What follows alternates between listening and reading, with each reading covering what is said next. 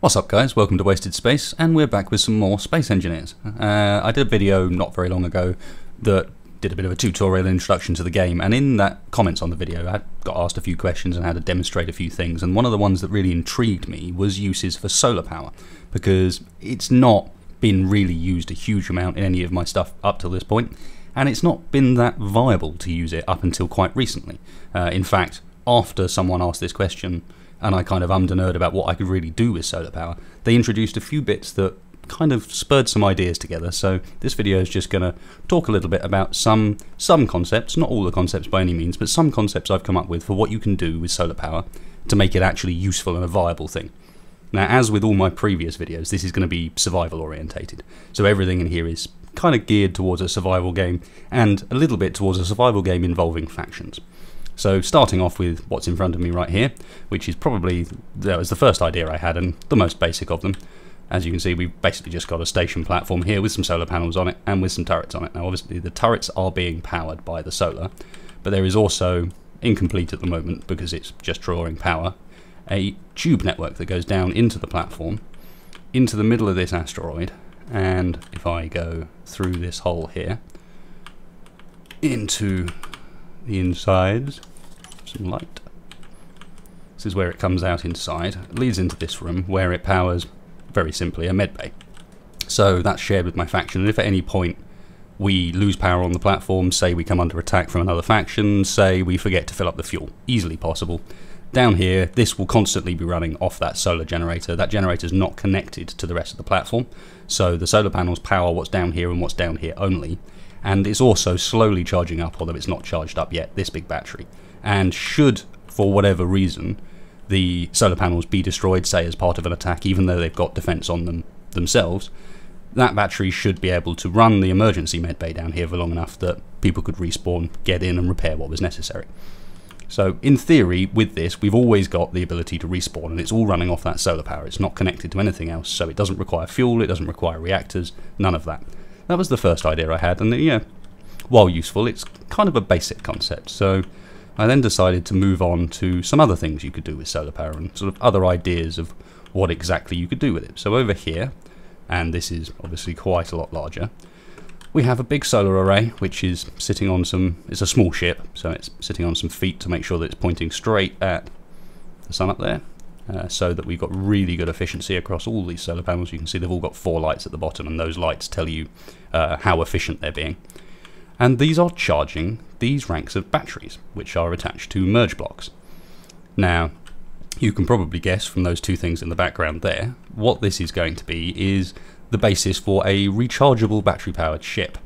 Now, these have had to have small generators on them in order to make it kind of functional, so you can change between batteries. But if I press 9 to turn the generators on, you can see that this little block now is all powered up, it's got its own engines, and I can just fly over here, line myself up with a battery, which is not too difficult. These merge blocks are really quite forgiving as far as how they function. So you can line yourself up with a battery, merge on, bit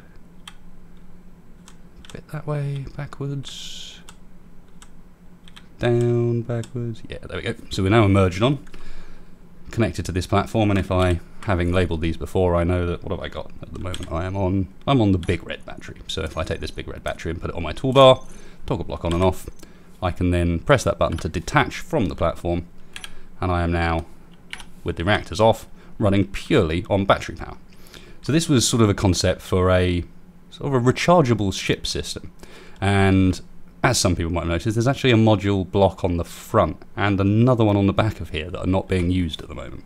And that's because I did take this concept and kind of expand it and go a lot further with this idea of a modular ship setup, that you could use these merge blocks and these batteries to kind of build whatever purpose ship you needed, all off this sort of basic concept, and everything would be battery powered and everything would run off the sun, so you'd never need any fuel for any of it. And these batteries, with how they're set up, they're all on that auto recharge, and with that auto recharge on, they take about 30 minutes to charge up, plugged into this massive solar system. So it's not hugely efficient, but it does do the job.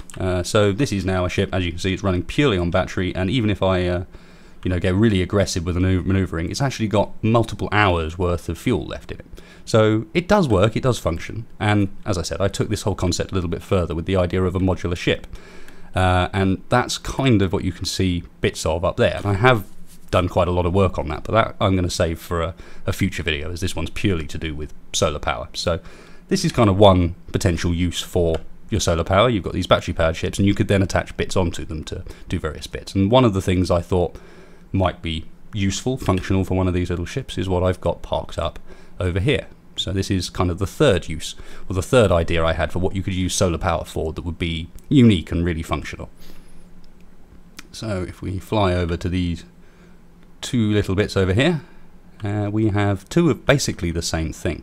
The idea behind these is that they are using the new antenna network mobile relays, so that you can, as you can probably see, let's see if I reverse a bit further, I am over 800 meters, which is the max antenna broadcast distance from those objects on the platform. But they are being relayed by these, which have antennas on them, so that I can still see what's going on. And in a faction scenario, they would also be highlighting to people on the platform incoming targets of whatever kind, be they friendly or enemy.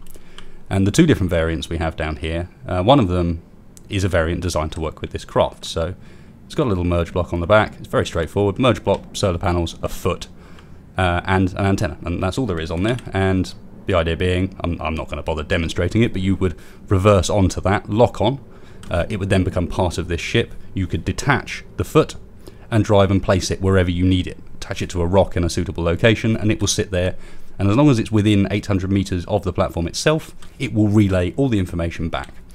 So that's kind of one of the two. The other one we have up here sort of moves away. This is the first one I built before I'd done the modular ships.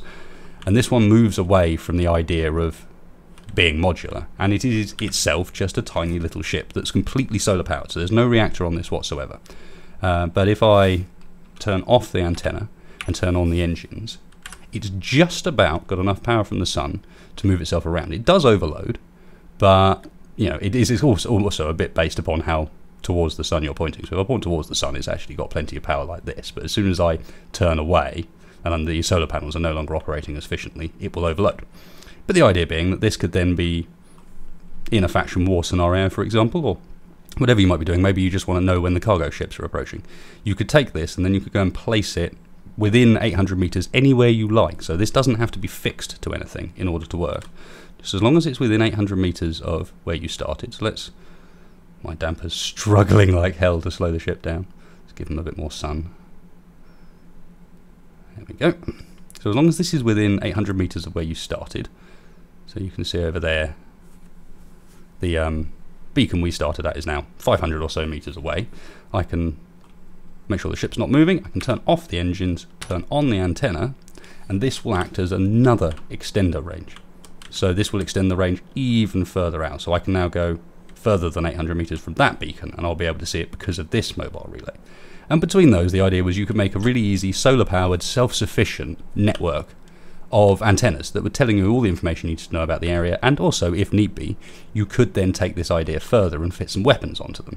I mean, I wouldn't say it's an ideal platform for that. You could put some basic turrets on there and use these for maybe missile defense, meteor defense, that sort of idea. Have some on the asteroids around wherever your base may be. But aside from that, they're never going to be that effective as sort of a fighter or anything like that, because these solar panels just do not produce enough power for that. That was kind of the big problem the whole way through this solar idea, is the solar panels don't really produce much power, so you had to focus on something that was autonomous in some way. It was the idea of making it so that you were making autonomous craft that then wouldn't need any further interaction with unless you wanted to move them around or do something else with them, rather than trying to take something that would normally be fuel powered and make it into something that's solar powered. That doesn't seem to be a particularly efficient use for solar panels at the moment. It's very much better off using them in these sorts of environments. So that's kind of it for my first ideas on solar power. There are a few more bits I'm working on, but sort of as I play around with this, I'm coming up with more ideas for how to do various things. And also, as I've said, I will shortly, next couple of days, have a video out talking through the modular ship design and how I've gone about making it work and making it actually practical and functional, because trust me, it's quite complex and there's quite a lot of merge blocks involved. So without thinking it through and creating sort of various action groups and so on to make things easier for yourself, it can be very difficult to actually pull it off. And wow, that solar panel's both blinding and FPS killing. It can be quite difficult to pull it off in a way that actually is functional. And I do feel at the moment like I've got this set up to a point where it is quite easy to use. You know, it's not difficult, but that's for the next video. Hopefully you guys are intrigued to see that, and hopefully this has given you some ideas for what you can do yourselves with solar panels, because they're quite cool. Obviously with the introduction of the batteries and the merge blocks and so on, you can do quite a lot more stuff with them than you used to be able to. Have a play around, and maybe this has given you a bit of inspiration for sort of something a little bit out of the box to what you can do with solar panels. So thanks a lot for listening, guys, and I will see you next time.